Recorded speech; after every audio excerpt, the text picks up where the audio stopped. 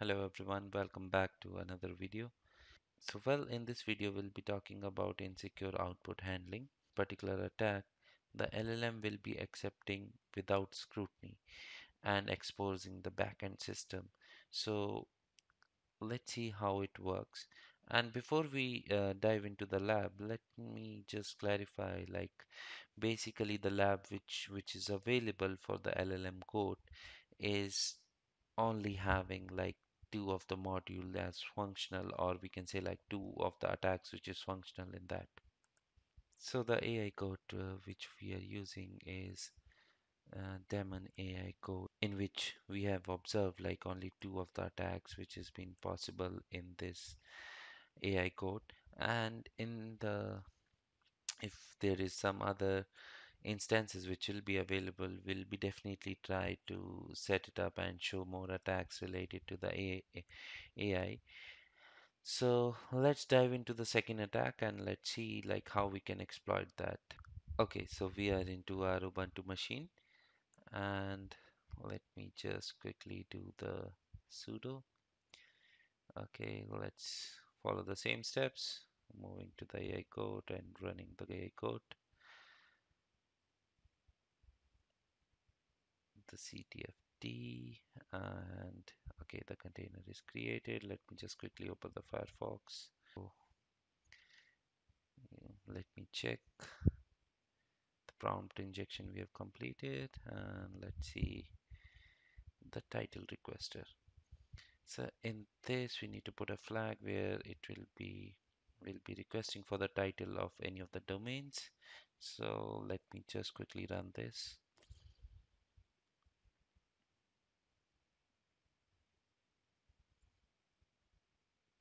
Okay, it's loading the module. Let me quickly type the netcat,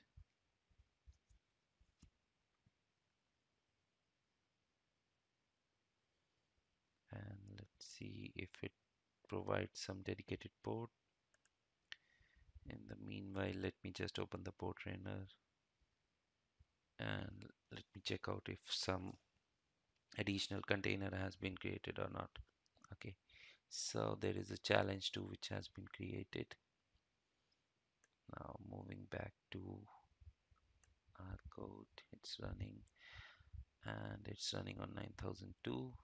Okay, now it's saying like describe a site that I can get the title for. So here we need to provide a domain name basically. So let me just give Google what's the state of our CPU for that container. Okay, it's utilizing the CPU and it's still thinking.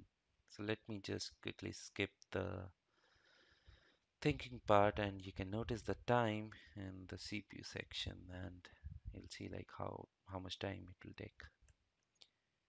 Okay, as you can see, like we got the result. The title for Google is Google, and now let's try to give some domain names. Okay, so I give another domain that is localhost, and I just give port 8080.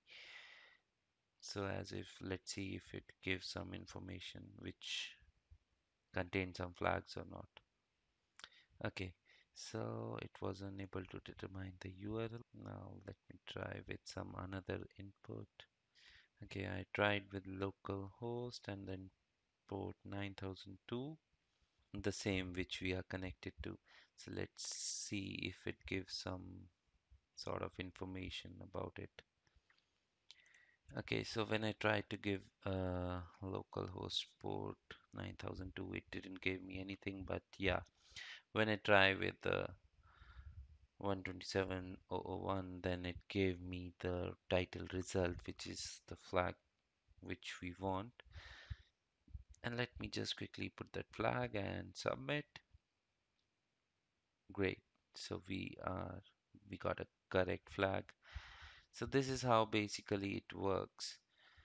And this is how you can trick with any of the AI module or AI model. So that's it for this particular series. So once we find out something related to much more deeper attacks in AI security, we'll be definitely posting the videos in this channel.